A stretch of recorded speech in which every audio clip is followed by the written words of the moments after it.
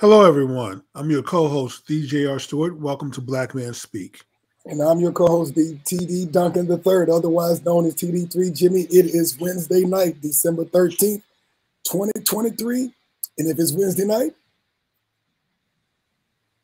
it is certainly Black Man Speak. So we want to thank Liquid for providing our theme music and our own studio in Forest Filmed for subsidizing our virtual studio. If you haven't already, please hit that like button, subscribe to our channel, and spread the word. If you're here watching the show, invite a friend so you guys have something interesting to talk about the rest of this week. With that being said, Tom, I know we have a jam-packed show. We have the Professor Glover back on our show. Very talented, intelligent brother. He always brings some good information when he's on our show. And we have our birthday segment, and we have a film recommendation.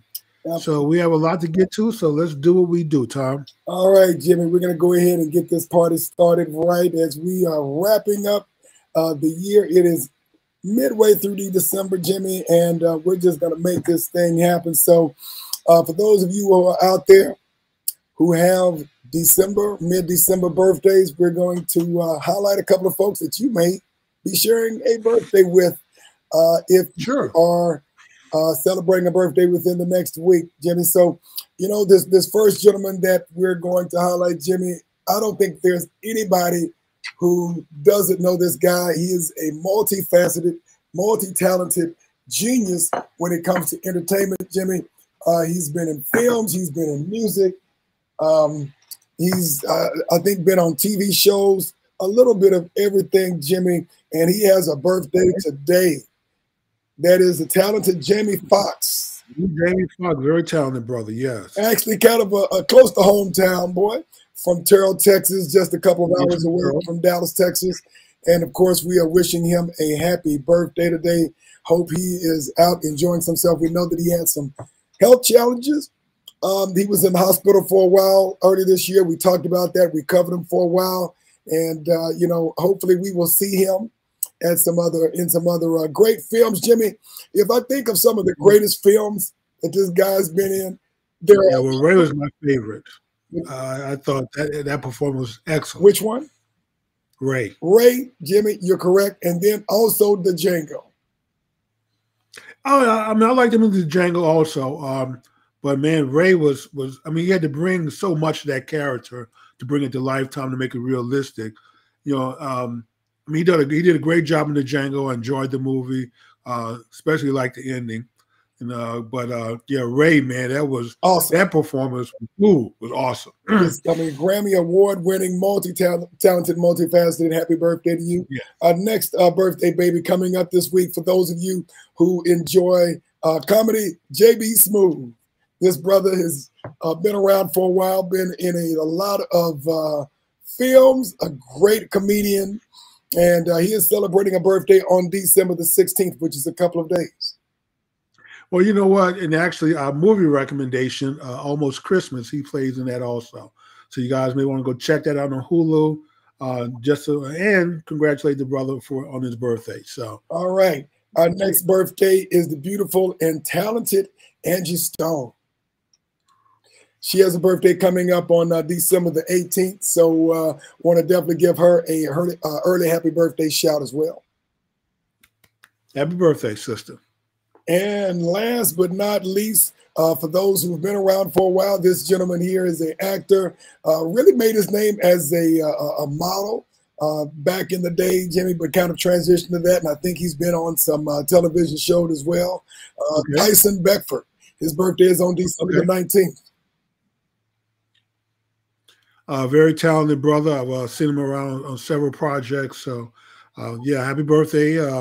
And Tom, this is a short list. We're gonna do a short. We're gonna do a short list because we've got so much content we've got to deal with today, Jimmy. That I cut it down short. We usually do about 7 to 8, but you know, Professor Glover comes with the fire. We can't really waste any time getting the Professor Glover. So I just decided to do a short list this time, but I did want to take a minute to bring some news, Jimmy, with a heavy heart for those who probably heard yesterday that a local hometown hero, I'll call him, Craig Watkins, just passed. Jimmy. Oh, no. Yeah, just passed yesterday. Jimmy, he, of course, was the first African-American DA in Dallas County.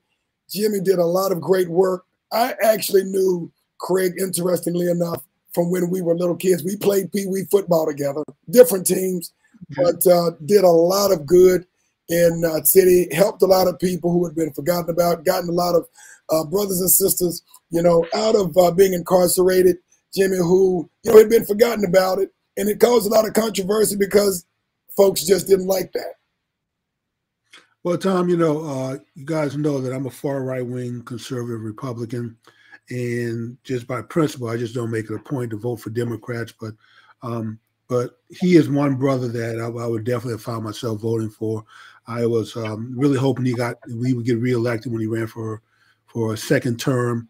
I was very disappointed in Dallas and the people in Dallas County when they did not reelect the brother, because I thought he did some great work, and I'm sorry to see him go. Well, you know, Jimmy, that's unfortunately what happened. It's been a lot when I will admit that I would vote for a Democrat. So yeah, that's showing that's saying a lot. So yeah, but yeah, I really appreciate the work that he did, and I certainly you know, thought that he was not appreciated enough, you know, for the work that he did. And then the person who, the district attorney that came after that, I'm not even sure she even completed a term, was sick, didn't show up for work. You know, like, what kind of mess is this, that the brother was on his job, doing the work, somehow can't get reelected, and then the person y'all elect can't even make it to work? Well, you know, unfortunately, Jimmy, some folks did not like him providing justice to those who had been wrongfully imprisoned, Jimmy, and so they didn't want him getting any more folks out of jail who have been wrongfully imprisoned, Jimmy. But, you know, there's always a political story behind that. But, you know, we want to, his legacy has been cemented in history. He's done great work. He has a young family, young boys, and definitely our prayers to his family, his friends, and his loved ones, you know, passed way too early. We're actually the same age, and definitely our prayers to his family and to the community that loves him. Yes. That is true, ditto. Gotcha. All right, Jimmy. Well, unless there is something else, we would like to go ahead and transition. Well, we do have our film clip for our movie recommendation. I wanted to show it last week. We didn't get a chance to do it. We had some technical issues. But let's play it now before we get to the professor. All right, Jimmy, let's let him roll. Make it to Christmas, are we? Not a damn chance. Nothing says the holidays quite like family. I wasn't expecting you for another day or two. Your room's upstairs. But the liquor's in the dining room. Hey, Walter, is the family coming for Christmas? Every single one of them. Rachel. Where's your husband? Ex-husband. Oh. Hey, Rachel. You know he's single. Okay, Mama. So sorry about your loss. The African-American woman is the backbone of the black family. Who is this white man? What's with those pink pants, Malibu Barbie? They gonna kill each other out there. Uh-oh, somebody got a boyfriend. I got vibrators older than that child. Give it to me. You burned macaroni. It was gonna be disgusting. I did you a favor. Do me a damn favor. Don't burn down the damn house. What the hell did y'all do? You can't afford to buy me no more outfits like this. This is my Chaka Khan. Chaka Khan. Chaka Khan. All I'm asking is for 5 days for you all to act like a family. You all should feel like a bunch of dumbasses. Just gonna blow my buzz. If I close my eyes, I can see Mom in here like it was yesterday. She is here. She's in every pot, in every pan. We are standing on holy ground. Hallelujah! My husband's gonna kill himself. Nothing like positive reinforcement for the holidays. That's not good. Come on, Santa Claus. Time to go get them ho-ho-hos. Did you find everything you need? Sometimes you find things that you're not even looking for.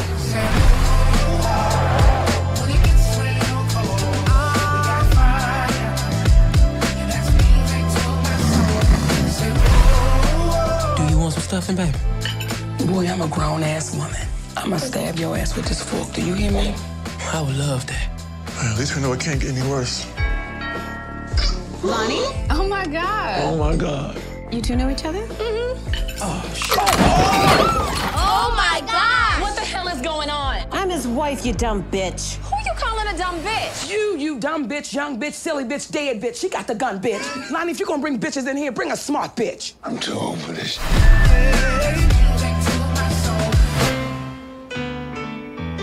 You sound beautiful, Aunt May.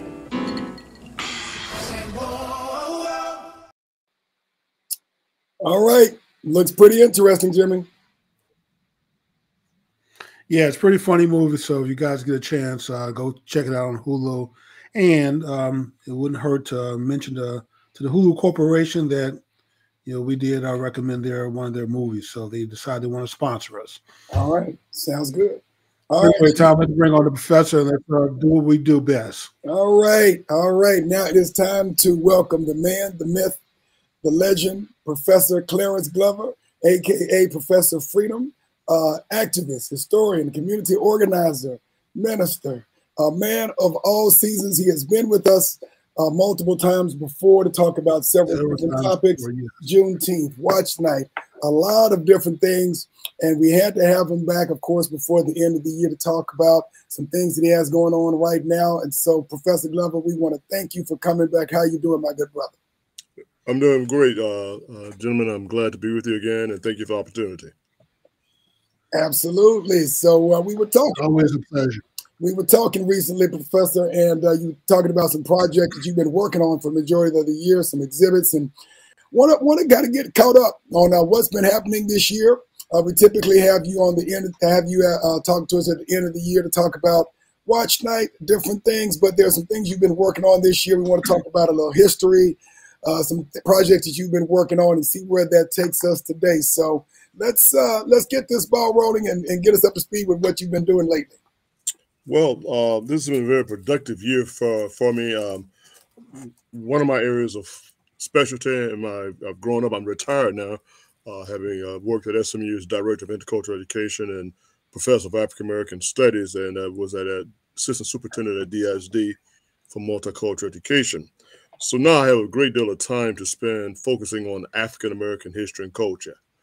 And I grew up in Northwest Louisiana in the midst of cotton fields. My great-grandfather owned the plantation land, and we had people who picked our cotton, plus my ancestors were back in slavery, of course, as many of our African-American descendants were. And so we experienced that reality as well. And so I've been spending a lot of time focusing on this past year. The fourth Monday in October is African American Cotton Pickers Day. And we had a great celebration this year recognizing our African American cotton picker, Mr.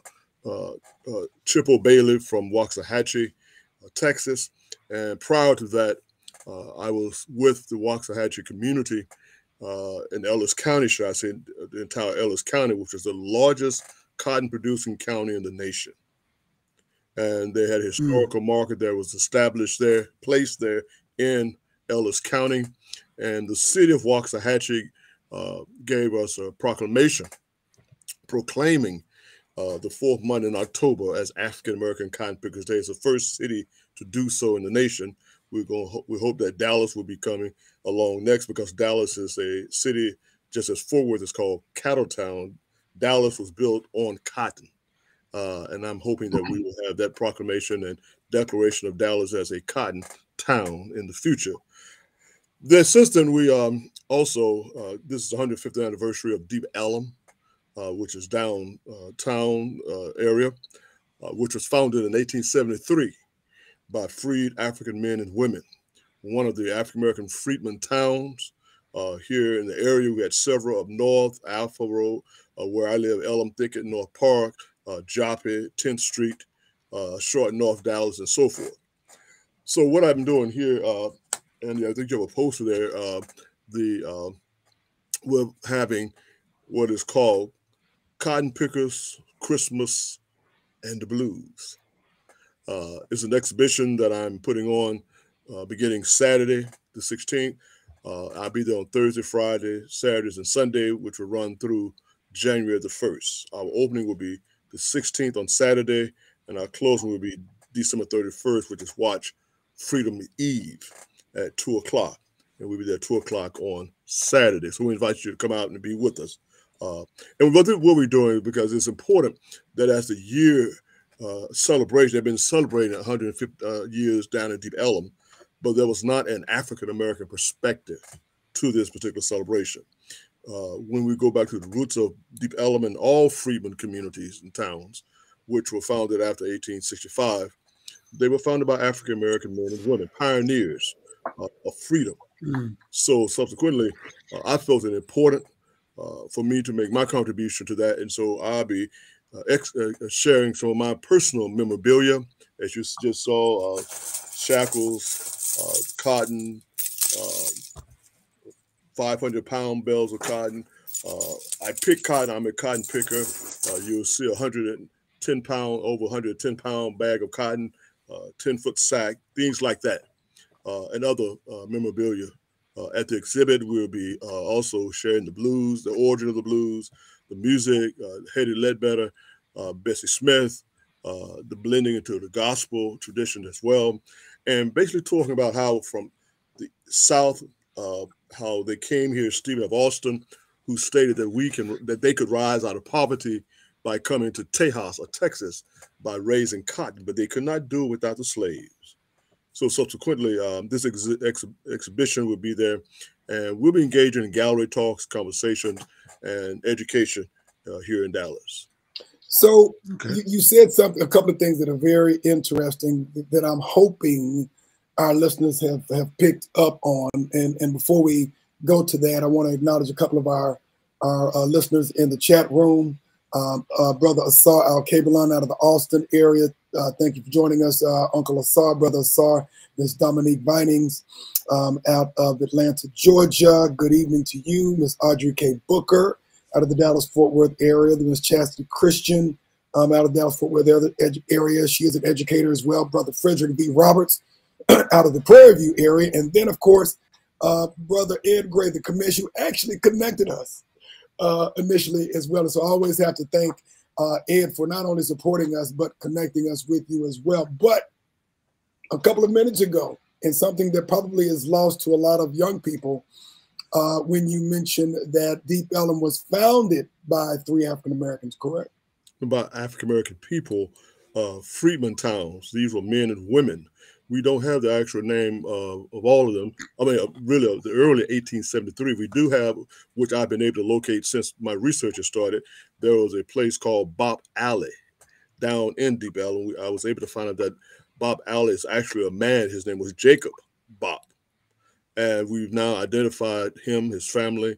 And so we know a name of a person and a family that, African-American family that lived in the early area near Baylor Hospital. And so we were putting together these pieces. And for those of you who are from Dallas, and the interesting thing for me coming from Shreveport, particularly because Shreveport was the last Confederate capital where the flag was taken down during the Confederacy. But Texas was the state at the time under Stephen of Austin, as I said, Moses Austin, they were called impresarios, that became the place where they would come and bring their enslaved African people and protect their most prized property, which were African people here in Texas. So there's a very uniqueness about the Republic of Texas, which was founded in 1836, and the whole antebellum South, which was a short-lived history here, about 60 years, with William Brown Miller, the Caruth plantations, and others. But also with the story of Anderson Bonner, who came out of slavery in 1865 in North Dallas, who owned over 2,000 acres of land, the Bonner family, White Rock area, and ultimately became North Dallas near Medical City. So there's a lot of history in the city of Dallas that many African Americans do not know about because it was systematically held from the African American community here. So now we're trying to bring that forth so that we can better understand, particularly around the issue of cotton, which Dallas was the largest inland cotton exchange in the world. And Elm Street was the major cotton market at the time, where they would bring the cotton bales and they would trade them in the later on in the cotton exchange. But Robert Munger brought the cotton gin from Mahia, Texas. He improved upon what Eli Whitney had patented. Some suggest that it was another African-American man who actually invented, but it was Robert Munger who brought it from Mahia and down on Trunk Street in Deep Ellum that gave rise to this improved machinery later on called Continental Gin. See, the word gin simply means engine, continental engine, short for engine, gin. So Texas, the city of Dallas is significant. So and it thrust the nation into the Industrial Revolution. So that's a major part of Texas, i.e. Dallas history. And that's a part of Texas, Dallas history that a lot of people, quite frankly, don't know. I did not know, Professor Glover, about some of the history of Deep Ellum until I was well into adulthood. And that was only because my father, who grew up in Dallas, 1941, knew some elements of that history. And he actually taught history. He was a career high school teacher.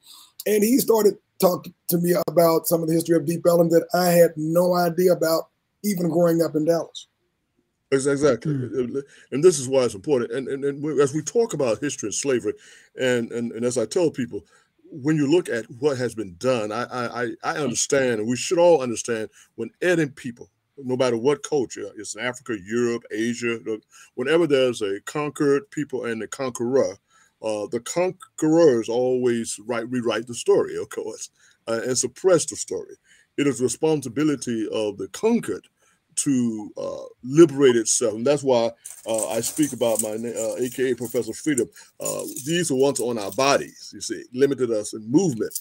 But there is a statement that says that the greatest weapon that the oppressor has in his hand is the mind of the oppressed. So Professor Freedom, we take the chain off your brain so your mind can work.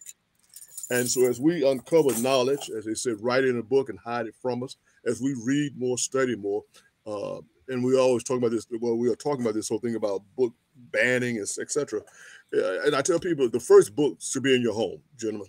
Correct. Parents are the first educators. Correct. Then the church community is the second educational group, you see. And then the third is the public education, i.e. the private education. But your home, your church, or your religious community should be first in educating. We must do a better job of that. We are not doing a great job. My generation, I'm 67. Many of us in my generation have not done a good job. We were the first generations, you might say, to begin the process of getting opportunity. You know, I remember in the 74, I worked for IBM in 74, back in the 70s. Those doors for us were opening, you see. But as you said, your father, those I'm history and philosophy, theology, major backgrounds and so forth. But those of us who got in the door had a responsibility also to create institutions, as we did during slavery and Jim Crow.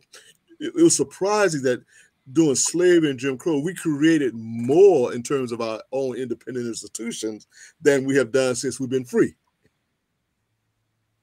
That's quite amazing.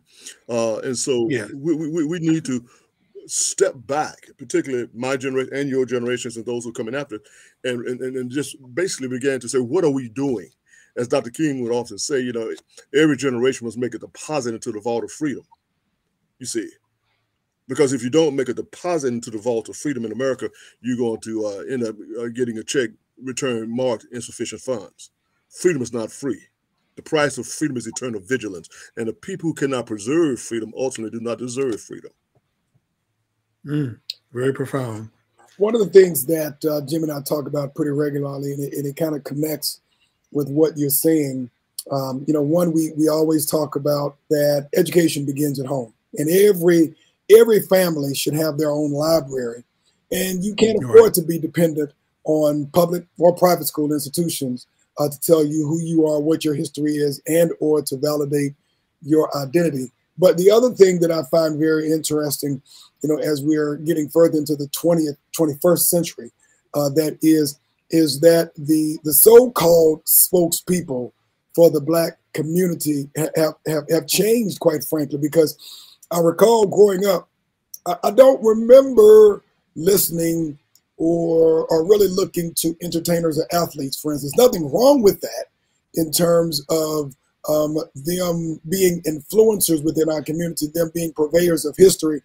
But, when I came up, there was a different cadre of leadership that the Black community yielded to, whether it came from the church, whether it came from politicians, etc., in terms of setting the moral compass of our values, in terms of giving the community direction. That has changed dramatically when we no more Jim Browns, Tom. What's that, Jimmy? I said there are no more Jim Browns. Well, very few Jim Browns for those that were in that space with some degree of credibility. But I think what kind of concerns me, Professor Freedom, and you can speak to this, is that even though I think there's a sort of a sense, a renaissance, because of the access to the democratization of cell phones and social media and things of that nature, we have a preponderance of folks who, quite frankly, I wouldn't say that they're in a position to be leaders in terms of where our community goes, but we have more entertainers who are speaking as the mouthpieces for our young people in terms of the direction that we're going in. What do you see out there? That's just what I'm observing. Well, certainly the observation has value. We have to understand, I submit from historical context, is that sports and entertainment has been an evolving area within our community in terms of the level of credibility and money that it has placed in the hands of African-American people. Prior to, again, I'm Jim Crow era, having grown up during Jim Crow, watched my mother and father and my grandparents and others, and we look at things like Jackie Robinson, for an example, integrating baseball, particularly when there were the Negro League. We saw Jesse Owens, so forth. They were not making a lot of money. They were breaking barriers, even Muhammad Ali and others at the time. And much of what they were activist athletes, if you will. Yes. Activist athletes. I would agree. Activist entertainers, Sidney Poitier, Harry Belafonte, just some of Diane Carroll. So there was an activism always, even during the 60s when I was young and 70s, their involvement. Dr. King and ministers and others like Dr. King and Adam Clayton Powell and others, and the preachers of the church, particularly in the context of that history, the preachers were the primary because the church was the power base. It was a power base. It was an independent power base that was controlled by the African-American community that later on became somewhat manipulated. But then even going back to slavery, we need to understand the complexity of the plantation church as well, and the two messages that were being preached at 11 o'clock and then the other one that was being preached at 6 o'clock. Those were two different messages, you see. But as time has gone on with the social media and the technology, everybody, even as we are here tonight, everybody has fallen into the category of somewhat being a conveyor of information, being factual or not, you see. But now they have access. I worked for IBM, as I said earlier, and I saw the whole evolution. There were two books that were written back then. One is called Megatrends by John Nesbitt. Then the other book is Future Shock by Alvin Toffler, which talked about what we're doing tonight and what you all are doing, what we're doing. And I actually have those two books on my shelf right now. Okay. And so, we knew this era was coming, It is how we manage it. So in response to your question is that today we are in a space and a place, given our political climate that we have today, regardless, and Brother Jimmy mentioned his political position, whether we were Republican or Democrat or conservative or whatever, but as African-American people, we have it's very important to see what the climate is for us today, and those of us who were activists were not, even myself, because after Dr. King, there are those of us who were still activists, but were not taken seriously for a period of years. Matter of fact, they put us back on the back shelf. It was like we fell into the illusion of inclusion. We were there. Okay. We thought we had arrived. We did not need to fight for voting rights anymore, defend the right to vote. We didn't have to speak up for economic justice anymore. Was there a feeling that we won at that point? I beg your pardon? Was there a feeling that we had won at that point? Certainly, that's what I call the illusion of inclusion. Okay, it was an illusion, and so subsequently, we allow the fabric of freedom, the thread of freedom, to unravel again. You see, and so subsequently, my generation, my mother's 90, and those of us who were back there after Dr. King, I was 10 years old when Dr. King was assassinated. I remember those times, those days. My father was a civil rights activist. My aunties were in Memphis. They were there with Dr. King, even the night that he was assassinated, the whole city. So my family, I grew up with that, going back to Memphis. I sat on Dr. King's bed, the bed that he slept in the last night. My father took me there. I sat on that very bed before it came a national museum at the Melrose Hotel. And then later on, I worked with Mrs. King and Mrs. Rosa Parks, which we're now, just the other day, the Congressional Black Caucus is trying to call for December 1st to be Rosa Parks Day, federal holiday. Well, we didn't do that with Dr. King's holiday. In the late 70s and early 80s, we were celebrating Dr. King's holiday. Thus, Stevie Wonder came up with the song later. But I was speaking at SMU in 1981 on Dr. King's birthday. It wasn't a national holiday. In the 80s, it was a holiday because just like Juneteenth, nobody told the freed African men, the women, and we're going to have a holiday. No, they celebrated Juneteenth. And it is what it is. So my point is that we don't go to the nation's capital and say, make Mrs. Rosa Parks' birthday a holiday. No, we say it is a holiday. Just like I said, the 4th Monday of October is African American Cotton Pickers Day. I declared that day. And the power of our voice and the power of our declaration establishes really who we are. Because if we don't say what we want, I don't need anybody to tell me when to celebrate something, you see. Mm-hmm. And so subsequently, there was Brother Jimmy, a period in which economically we sort of strayed away. As they all say, the water was colder, the grass was greener. We left our communities proper. Yes, we did. That we had lived in by force, where we had been segregated. The real issue becomes, as we move forward, as we deal with my exhibition here that we're doing, how do we want to live as a free people, as a free-thinking African-American people? And what does that mean? As other immigrant groups who come here, be from whatever country, but particularly a lot of our friends from Africa now, when they come here, they work together, they build together. You see, when I came to Dallas in 1979, the term was, we got to the term black. But while I was at SMU, we changed the word in DISD. I was on the committee with DISD at the time to African American. And people wondered why, and I said that, and later on it became very popular from that point on and not across the nation. It was because there is no geopolitical place called black. Geopolitical. There's no place on the map called black. There's a place called Asia. There's a place called Europe, you see? So who are we? Where do we come from? As one lady said to me several years ago, she said, until I came to Dallas, the Dallas people didn't know they were Africans, you see. And what does that mean to know that one is an African person? Is to know that one has a historical, geopolitical identity, a place, a culture, a continent, and that global identity that allows us to build that relationship both with our own culture globally and then interact with other cultures, be they European, be they Asian, be they indigenous American or whatever.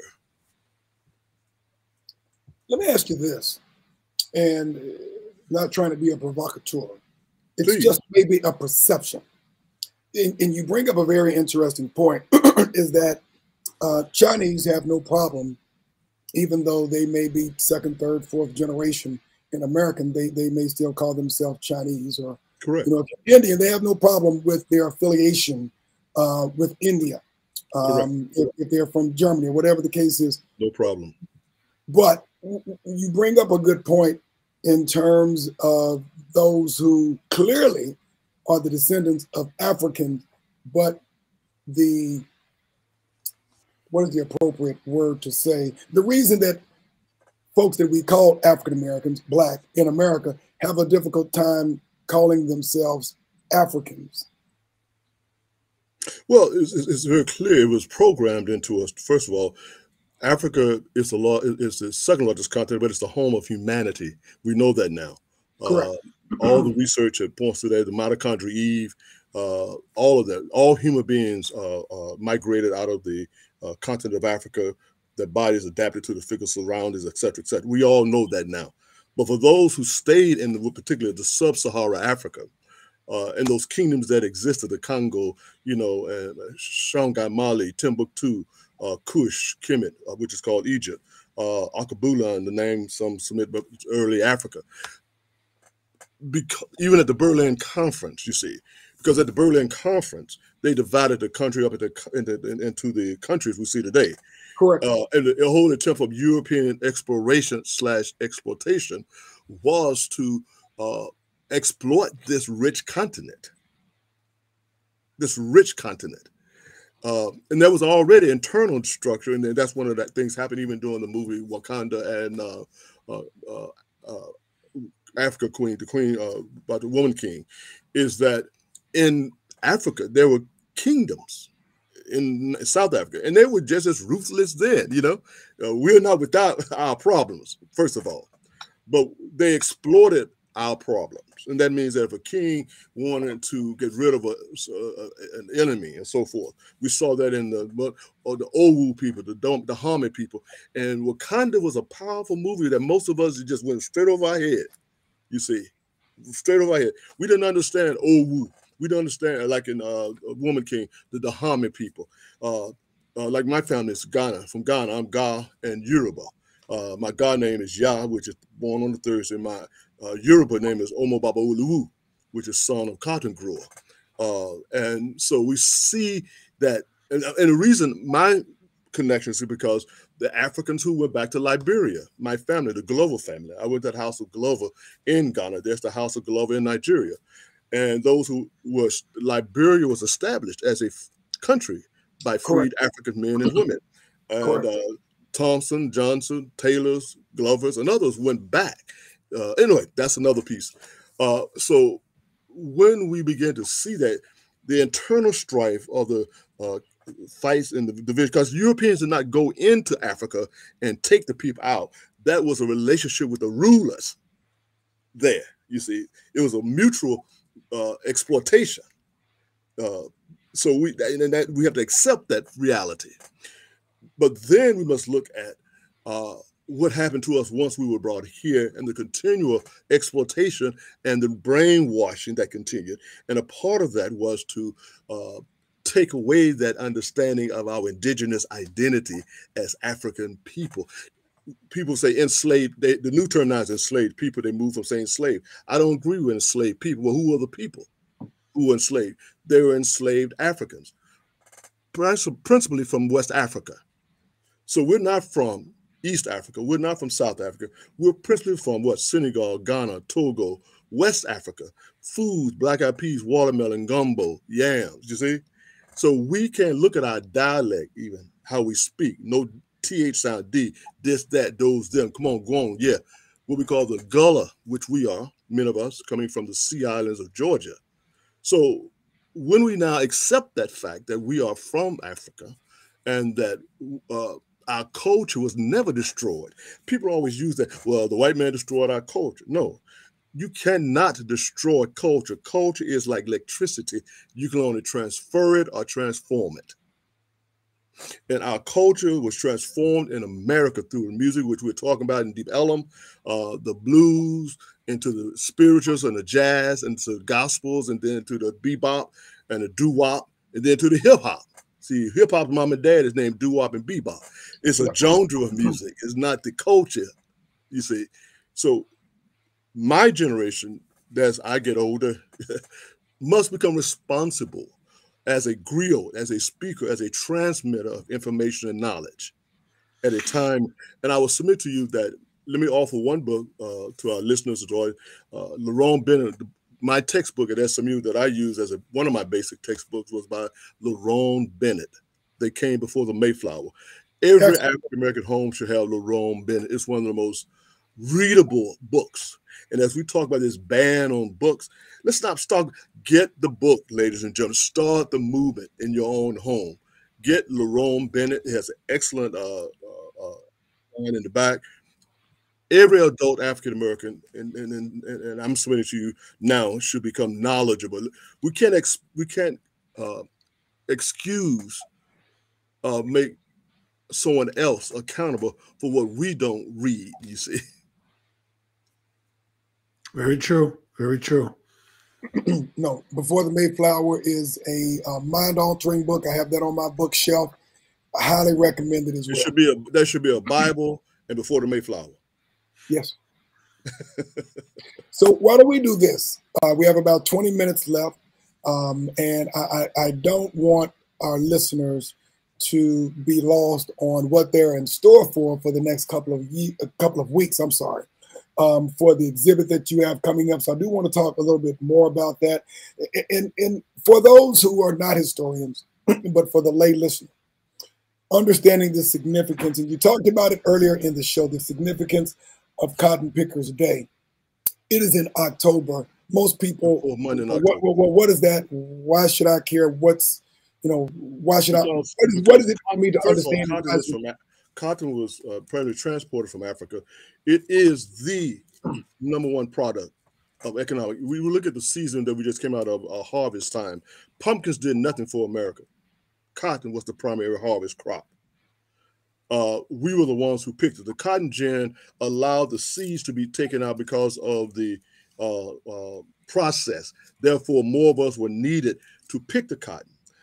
Subsequently, it became the #1 economic engine. Before cotton, it was wool in Europe, you see.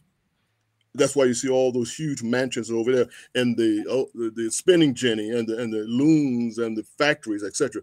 But cotton replaced that. So we became the instruments of the labor force for that. The exhibit is entitled Cotton Pickers, Christmas, and the Blues, because it was during Christmas that we see the greatest disparity between haves and have-nots. So that those who, at the end of the harvest season, who took the cotton crop and made the money, had the greatest celebration. You see, there are fundamentally 6 stages for cotton. There is the planting, the chopping, the picking, the hoeing, and then the ginning. Then there's the selling. We did all 5 except sell. Plus, there was a saying during slavery, said never let a slave learn the value of cotton. Keep the slave, you are enslaved person, quote unquote, ignorant. Let me say to you, as I teach you, as I show it, when we spend money, every dollar bill, we always say paper money, paper money. Every dollar bill in our pocket, $5, $10, is made from 75% cotton and 25% linen. There's no paper in it. This is why you can wash in your pants, praying out dry, and keep spending it. You can't do that with paper. Paper disintegrates in water in your pants or whatever. Also, when you look at a bale of cotton, which I'm going to have on exhibit, I'll have a 500-pound bale of cotton. I'll have a 110-pound bag of cotton that I've picked over the years. I have 2 bags I've picked, but I'm going to have one on display. I'll have a hand gin on display, many things like that. But every 500-pound bale of cotton, one 500-pound bale of cotton produces 313,600 $100 bills. Let me say it again. Every bale of cotton produces 313,600 $100 bills. So for almost 20 years here in this country, European Americans created a system of economics on the plantation system that trickled down to the lower, that was able to take that money and build communities and families and generational wealth, while African Americans who engaged in 5 of the processes never reaped the benefits. Nothing during slavery, and you may get 50 cents or 100 during Jim Crow. By the time the tractor came along in the 1950s and really in the 60s, because I remember again, I picked cotton, my great-grandfather. my great uncle had mules, so I've done tractors, all that. But by the time the tractor under John Deere was perfected, people were still picking it by hand. Now, what we did, we cursed the cotton rather than condition. Women know that the best cotton in the world is Egyptian cotton. And the reason is the best cotton because you pick it by hand, not with the machines with all this trash. When you pick the cotton by hand, you have a better quality fiber. I submit to you, there's nothing wrong with picking cotton. There was something wrong with not getting paid for picking cotton. Just as there's nothing wrong for working hard. There's something wrong for not getting paid for working hard. So we reversed it. We cursed the cotton and stopped working. This is white gold. This is called white gold in America, literally, and it is. So if any other, like South Africa, they have diamonds, I submit to you, because I worked with the anti-apartheid movement with Bishop Tutu, Alan Bosak during the 70s. And we sat and talked about it. What would happen after apartheid when Nelson Mandela would be free? We talk about the diamonds that were in those gold mines, those men were digging. Do you think those men stopped and started just saying, those old dirty diamonds, we're not going to dig diamonds anymore? No, they knew the difference between the product, the diamond, and the condition, apartheid. We have not made a distinction between the product, cotton, and the condition, slavery / Jim Crow. Okay. We should know our land. This is what I'm trying to do. Get us to know where is your grandfather's land? And this is for men, since there's a man. A man and his land go hand in hand, and a man without land is not much of a man. So where is the land of your family, your people? Even your house. If you have a house and you're living in it right now, you have a front yard or backyard. I submit, I do this all the time. What are you doing with that land? I grow collard greens in my yard, my front yard. I have grow tomatoes. I grow okra. I grow peas. I have 7 hens in the back. I have an urban farm. I just cooked my greens outside the other day with like African pot cookie on my pit. You see, a man has to be able to work his land, gentlemen, and provide for his family. Okay. So for those who might ask, okay, so most folks today don't touch a bale of cotton, but it's not the essence of touching the cotton, which, by the way, my mother, my relatives picked cotton when they were young, but it's really advocating for the messaging behind the significance of what our ancestors went through, lived through, and what we should be doing today. Otherwise, making it clear today as to what we're advocating for. No, well, first of all, we should advocate. There are African-American farmers today, first of all. Correct. There are African-American cotton farmers, first of all. Okay. Today. But most folks do not touch cotton. Well, no, I'm saying, but what I'm saying first, we need to understand that African Americans and cotton should be a connection. There should be a connection. Okay. Again, you say touch cotton. What you just said, Brother Duncan, that's a psychological thing. Okay, there's nothing wrong with touching cotton. Oh no. I mean, there's nothing wrong with the cotton content. What I'm saying to us is that what we have done, not only have we done with cotton, but we have moved away from manual labor. Most young African-American men do not work manual labor, sir. Agreed. And subsequently, because of this view of the cotton field, the hard work, you see, we have created a generation of young men who really know very little about manual labor. How to cut grass, how to change a tire, how to hammer, how to saw. And we've seen other cultures who are built. There's nothing wrong with manual labor. Never said it. Then you have technology on the other side, because manual labor and technology have now merged, if you will. You see? Correct. When I grew up, it was a hammer and nail like this, with post hole digger. Now all of these things are done with what? Computerized machines and computerized hammer, boom, boom, boom, so forth and so on. But even the building of a house is very mathematical still, you see? And so we have to, oh, go ahead. I'm sorry, sir. We have to convey, if we're talking about black men speak, we have to ask the question, and I'll be very personal, as I ask you and others, as Brother Jim and is that because when I look at my father, my grandfather, and what they handed to me, and I look at the generations after me, what are you all doing? What is your generation doing to be manually labor? What are you doing with your land? What are you doing? We can't get away from those conversations. We can't sidestep them anymore. We have to ask the fundamental question: is that women bear nations, gentlemen? Correct. Men build nations. Let me say that again. Women what? Bear nations. Bear nations. Men build nations. There's a commercial on television, you may have seen it now, where the woman is getting ready to go to the hospital, and the garage door is stuck. And she looked at her husband and she said, "You had 9 months to get the door fixed." And they're sitting in the garage. She's about to deliver her child. That's on television now. The man had 9 months. You see, in Africa, if a woman gets pregnant, the man is supposed to be building what? The house. Building the house. So we have to charge ourselves and challenge ourselves.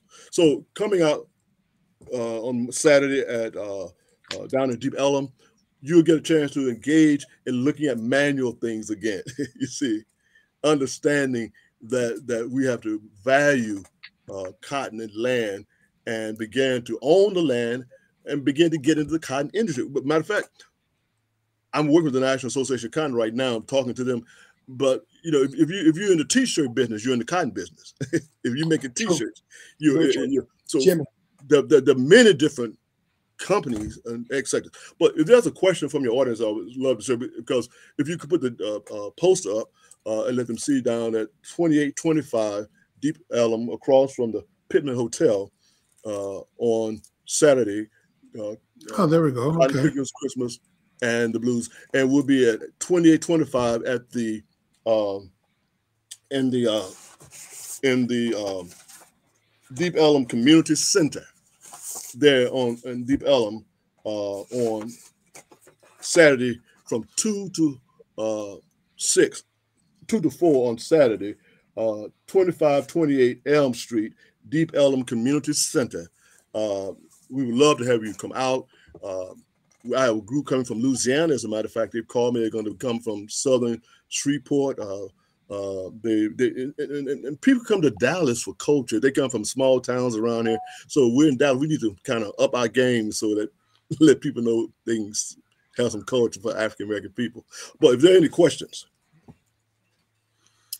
All right. I can't see the chat line, Tom. I can see the chat line. There aren't any questions yet, but we have a few minutes. So for those who are on our chat line, we welcome you to ask any questions about what Professor Glover has been sharing today. Of course, the exhibit that's going to be going on over the next couple of weeks, starting this weekend. Saturday, yes. About that. So do feel free to ask any questions that you might have so that Professor Glover can address those while we still have a few minutes left on our show. But this has been absolutely outstanding. And so let me share this with you. I know Brother Ed, I see that I've known him from SMU days, but so I'm challenging the African American community in Dallas. I'm not from Dallas, but I'm from Shreveport. And Shreveport and Dallas really connect. They call it East Texas almost. Because in Shreveport, our streets are called Texas Avenue, Fannin, Travis, after the Alamo. You understand? Yes. Cotton Street. There's a direct link between Shreveport and, do I have a book? No, I do not have a book. I have articles. When you Google Professor Glover, you can read some articles, particularly from Dallas Observer. That you can Google that article tonight. Dallas Observer, Professor Clarence Glover, and cotton. It'll come up right now if you look for it. And ask if you could repeat the time, location, address. Yes, we'll be at 2528 Elm Street, 2528 Elm Street in the Deep Ellum Community Center, which is just opened this year. And so, is that Brother Ephraim there? Yeah, Ephraim Zamel. Yes. Okay, from SMU. Very good. Former students and others at SMU when I was there. But I challenge, particularly men, I'm going to put this out tonight. I challenge the men of this city. I am challenging you to come out during the next 2 weeks in Deep Ellum. Let's walk Deep Ellum again. Let's walk Elm Street again, okay? Men and women, you go down there now. During the day, it's very quiet, but now it's just become a place of well, avant-garde and shooting and killing at night. You see, Oh, but we'll be through by 6 o'clock, and we'll be out. You can park free on the streets until 6. What is if there is kind of like a flow to what's going to be? I know it's Thursday, Friday, Saturday, Sunday. So Correct. Is there a flow? Is there something specific that's going to be happening on each day, or how is it going to work? No, the first opening day is going to be Saturday. Last closing day is going to be on the 31st. Okay. I will be at the first, of course, the exhibit will be like going to a museum. You go to there to see, and the experience, like you go to the African American Museum. But the difference here, I'll be there doing more gallery talks. As I did at the African American Museum. During the state fair, I won. I had my exhibit called the Cotton Bowl. Won an exhibit at the state fair this year. It was on display all during the state fair, and I did classes at it in the African American Museum, and so this is growing. See, the Cotton Bowl, and the reason they call it the Cotton Bowl is because cotton was the primary product here in Dallas, and that was Dallas, East Dallas. East Dallas and Dallas towns were not the same. General Gaston started East Dallas, then it was annexed to Dallas to become the largest, one of the largest cities in Texas. But it comes from the east, coming out of Georgia and others. That's why I say Stephen F. Austin, coming through Military Parkway, all streets. That whole East Dallas community, just like Oak Cliff was a separate town, and that was William Brown Miller. He had the second largest plantation in the state of Texas, you see. So there's so much history that African Americans in general need to know and understand, but I'm specifically, because we're talking about Black Men Speak, I'm challenging the Black men in Dallas to come out, because there was an attempt to suppress the Black male's voice, because in 1860, gentlemen, the city of Dallas was burned down, and there was a movement across this whole area from Waxahachie, and these men were lynched, Cato and others. And then they did beatings of African-American men after that, connected to this whole cotton connection. But my point is that the African-American male's voice has been a suppressed voice in this city. And until you really take cotton, my goal is to bring cotton at the center. If you can build the biggest, I guess, a monument, and call it the Cotton Bowl, B-O-W, playing on the concept of the cotton bowl. This is a cotton bowl right here. That's the bowl of cotton right there that the cotton sits in. And they play on it, call it the Cotton Bowl, which was a plantation. The Cotton Bowl was an 80-acre cotton plantation, just like Love Field was a cotton plantation. You see?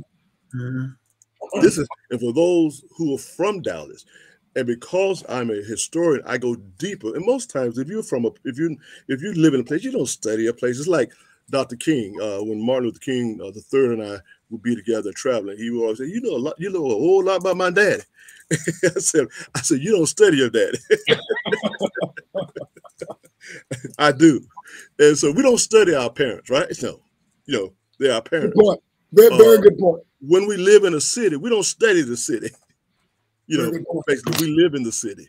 So just like other men who came to Dallas and to Texas, other pioneers, and I am a pioneer, by the way, and I accept that fact. But my family, the Glover family, and I'm going to close on this point, coming into Military Park, where there's William Glover Cemetery. George Glover came here from Alabama, where my family's from. We took our name from the white Glovers of Alabama. There's the Glover Park, there's the Glover Pass. When I came here in 79, everybody asked me, you know about these Glovers? I didn't understand that. I didn't know, but now I know. I've been to the cemetery. I've been a part of the family gatherings. My great-grandfather, my Uncle Sandy, my grandfather's father, was named William Glover from Alabama.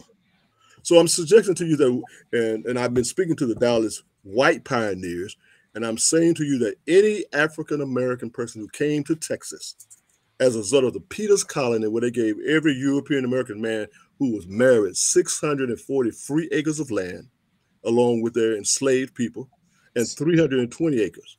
Wait a minute. Free land. You said every man that came to Texas got 640 free acres of land. Peter's colony, when they colonized the state of Texas, yes, Stephen F. Austin, the impresarios, they gave every European man to colonize over 300 families. If you were married, they gave you 640 acres. If you were single, you got 320 free acres free. Where I live, William Cochran had this part of where I live. William Cochran brought the first cotton to North Texas, Farmers Branch, as we call it up here in this area, Farmers Branch. So I'm just saying to this, I'm not retired now, I'm refired. And so my job is now is to share. And then for the community to support, let me say, this is a free exhibition, but we are accepting donations. It should be sponsored and supported. But until that time that we support our own, we have to pump, as we say in the country, we have to prime the pump first. That takes a little water. Gotcha. There are a couple of things in the chat line. Co-worker passed that was Jewish and he went to South Dallas, where a huge graveyard. I wonder why it is there. Audrey K. Booker, that's right over here in my neighborhood, the cemetery that you're speaking of. Talking about Greenwood? I'm not sure if she's speaking specifically of Greenwood. Maybe she can clarify that, but. And again, there's so much rich history here. Tonight we can't do it all, but I'm glad to see that the responses are here. And we'll be there for 2 weeks. My number is 214-546-3480. Again, 214-546-3480. If you'd like to help sponsor this exhibit, do its duration, we invite you to come. Again, I was brought up that if you believe in something deep enough, you put your money where your mouth, you see. Right. I agree. Yeah. Absolutely. So as we are closing out, Jimmy, it's already the top of the hour. We want to thank Professor Glover again. Thank you so much, sir. His thoughts, and we are asking, challenging everybody who is watching this show tonight to go out and support this exhibit starting on the 16th. And bring a friend, Tom. Exactly. And bring your family and friends to this extremely important exhibit as Don't well. Don't let the parking. The parking is challenging. Okay. Now, so where should you be parking? Or as I said, the street parking is free until 6 o'clock. Okay. So try to find someone on the streets, but there are lots around the area. And, of course, they're pay lots. But don't let this discourage you. We pay for what we want to go and see. This is true. Very true. When we look at what people will spend money for, yes, we will pay for what we want. Exactly. I'm not gonna even go into some of the stuff that I see people who are willing to pay for. Plenty money, Professor. Plenty money. And I've been putting a lot of work in, sir. Absolutely. Well, why don't we do this? We'll give you one last moment to just kind of make a closing comment, and then we will close out today's show. We just want to thank you so much again for sharing this information with us. And we definitely going to support the event over the next couple of weeks. And we're going to, of course, advocate our listeners and other folks in the community to do the same, because this is what we have to do. As I was with my mother at her 90th birthday, passed in November, who's 90 years old in a nursing home with Alzheimer's, and I reflect on her very rich life and all that she's given to me and to my family, my sisters and brothers, and my father, who passed in '81 when I was here in Dallas. We are in a generational transition, ladies and gentlemen. Literally. My condolences out to Craig Watkins. I knew his uncle Ted, NAACP, his father. But we are in a transitional generation where our elders are growing. I'm growing over the. We must take this time very seriously and contemplate how we communicate with each other and pass on. Secondly, many of my brothers and sisters who are from Africa, who I've worked with for over 40 years in this city, have now become strategic economic players. You see them on television shows, you see them on everywhere. They own land and property everywhere. We must make that connection with them if we're going to be serious about economics. As a pastor of First African Freedom Church, not only do I have members here, but we have a congregation in Ghana, West Africa, in Bonaway, Ghana. One of my members has already chosen to go back and move back to Africa as a result of our relationship with our community there. If I choose one day, I can choose to go back. You can build very comfortably over there, you see, in owning property in Africa with dual citizenship, you see. So let's get serious about that. And as we close, that's what I'm doing. And I will say to you, from the context of ministry, as we look at the gospel story, particularly the Old Testament, we can learn from those messages and sermons. And one of the first songs that they sang in the cotton field, which is my family's song, we sang it every time we gather at the table to eat, it was Jacob's Ladder. And so as we embrace that, as I wear my Lion of Judah here, and as we embrace our Old Testament story of freedom, just as the Hebrew children embraced their story of freedom and the night they look at their liberation night and talk about it to their children. December 31st is Watch Freedom Night. Yes. Watch Freedom Night. Let us take that seriously if we're in church. Put freedom in there. Watch Freedom Night. January the 1st is Jubilee Day. It is 2.5 years late coming to Texas because of many things, but primarily the cotton, the 180,000 African-American men who fought in the Union Army, who became the Buffalo Soldiers. We must tell these stories, ladies and gentlemen. And when you say January 1st being Jubilee Day, is that synonymous with Emancipation Day, or are we talking about something? Emancipation Day, yes. Gotcha. And by the way, I am making Hopping John for this Saturday. Ooh, yeah. And, turkey tails, smoked turkey tails, black-eyed peas, and rice. And yes, sir. So it's going to be a taste. I am not trying to feed you that, but it'll be a taste of Hopping John. And Hopping John is one of the foods that we would make with our, back then, pork. I don't eat pork. Yes, I don't eat meat. But it would be, it was part of our food diet. And if I could bring some collard greens and cucumbers, I would, but let's continue that. So I want to see our men, and some of that, most of the gardens that are now being raised in the urban garden are by women. I need some brothers, some men. Yes. Absolutely. Well, in that case, we've got the challenge, and Jimmy, we're going to be up to it. So we want to thank you again, Professor Glover. Of course, if we don't see you before that, if we don't see you before then, have a very happy holiday season, you and your family. Of course, we're going to have you back whenever you have the time, and we'll definitely look forward to seeing you at the exhibit over the next couple of weeks. We look forward to you and your guests coming, and bring your children, your families, and bring your cotton and your dollars. Yes, sir. Because your dollars. There you go. Because your dollars is your cotton. Excellent. All right. Thank you, everyone. Have a good evening.